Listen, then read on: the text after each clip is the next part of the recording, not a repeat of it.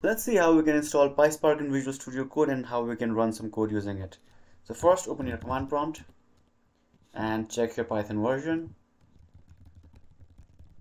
If you don't have Python installed or if you don't have pip installed, check the links in the description and you'll see how you can do that.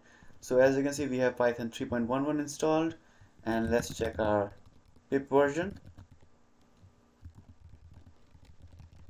Again, if you don't have pip installed, install it from the link in the description below. Okay, so now we have both of these installed.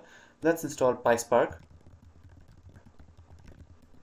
Now after we've installed PySpark, we will open Visual Studio Code and we will check if we can use PySpark in that or not. As you can see, PySpark is installed. Now we can exit this. Now make sure you remember the version that we have here. It's Python 3.11.4. And now let's open Visual Studio Code.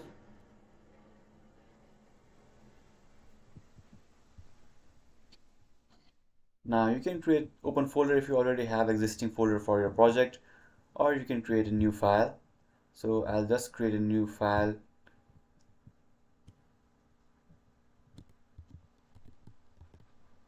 And hit Ctrl S, and then you can choose Python file here.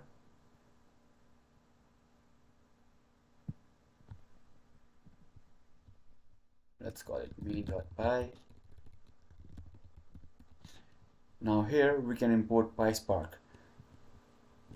So if I write import PySpark, as you can see there is no error and PySpark is imported. And if you want to check by running this, just write hello, and you can run this using start. Click on this run without debugging for now. And now you might not be able to run this successfully. I'll show you how you can fix that if you have an error. So as you can see, PySpark is imported and we have this message here. But in case you are facing some errors like PySpark cannot be imported or something like that, what you can check is go down here and check your Python version. So as you can remember, we had installed PySpark in Python 3.11.4 and this is what is selected here. If you have some other Python version, like let's say Python 3.10, and then you will not be able to run this because we installed PySpark in Python 3.11. So if you try to run this again, you will get an error.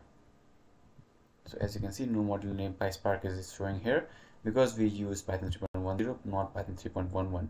So you need to use the same Python version in which you had installed PySpark. If you have any questions, let me know in the comments below.